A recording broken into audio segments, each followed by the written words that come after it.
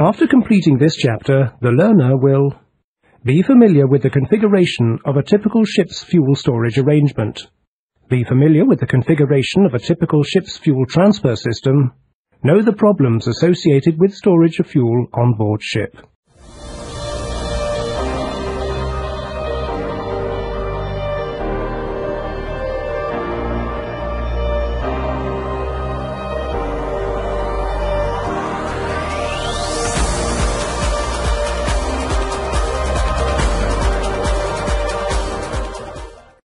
As we will see later in the module, the actual fuel storage and transfer system for any individual ship will be dictated by the type of machinery fitted, the trading pattern, and the trading area, amongst other things.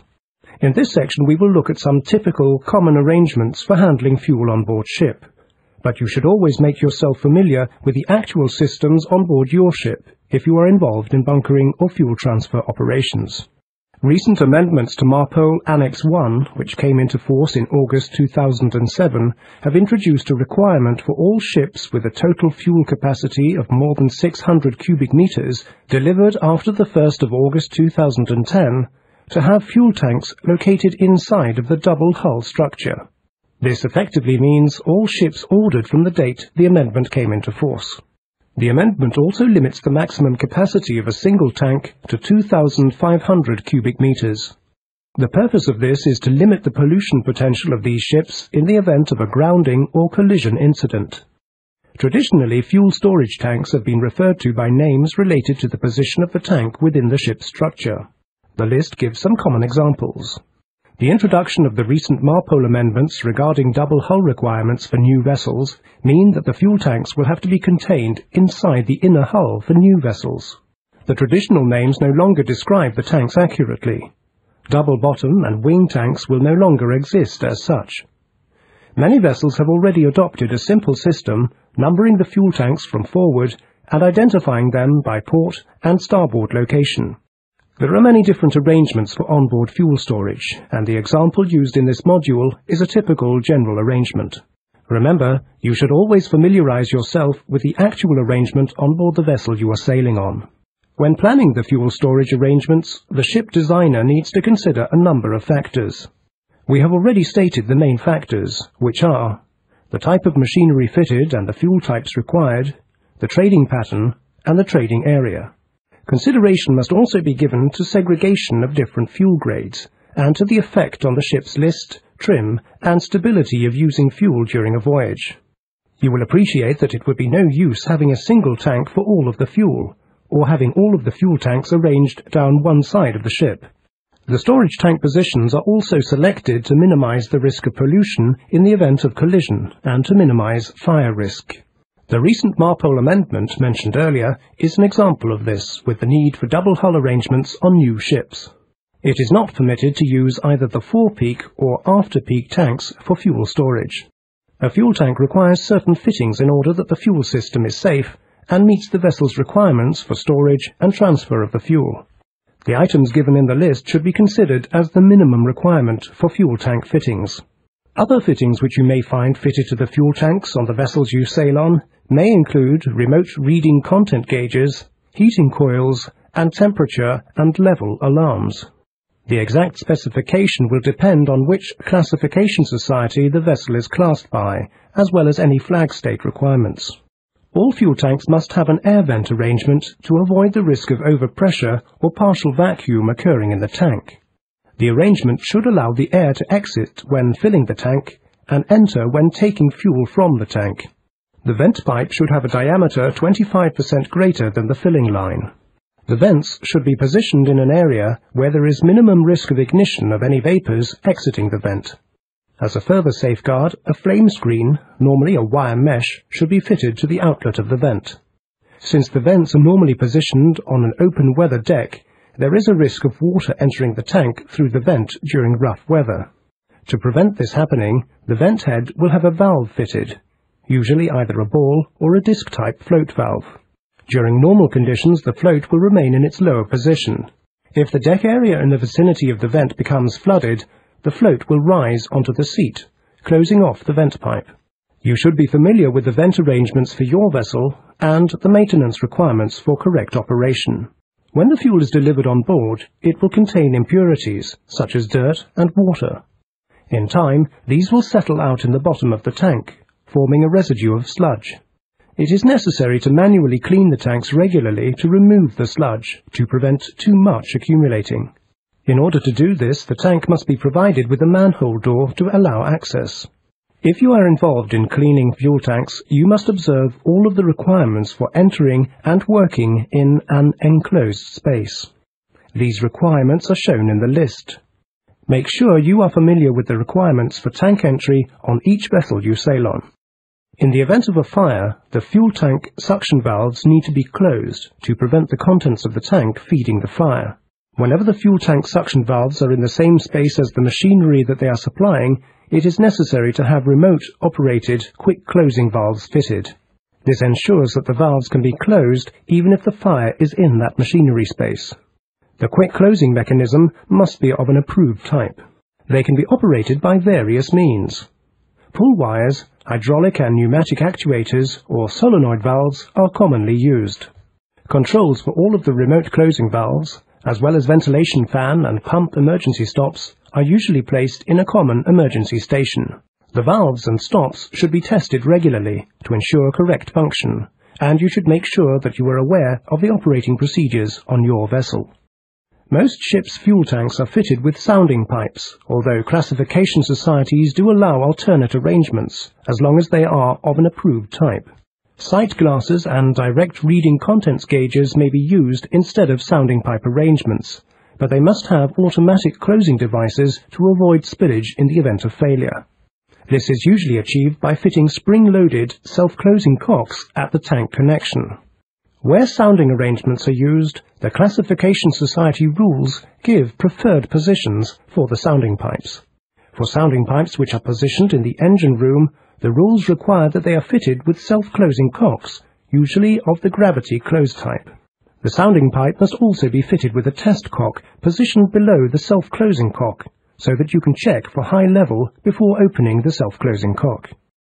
There are other fittings commonly found on fuel tanks, and these may include: fuel storage tanks should be fitted with high-level alarms to prevent overfilling unless an overflow arrangement is provided. Low-level alarms are also sometimes fitted to avoid running transfer pumps dry. Settling tanks and service tanks are always fitted with low-level alarms on vessels classed for UMS operation. A heating facility has to be provided for all tanks used for heavy fuel oil, usually in the form of steam or thermal oil heating coils. High-temperature alarms may be fitted to fuel tanks to warn against high temperature of the fuel. Where the heating medium temperature can exceed 220 degrees Celsius, a high-temperature alarm must be fitted. A temperature indicator should be fitted to all tanks that can be heated.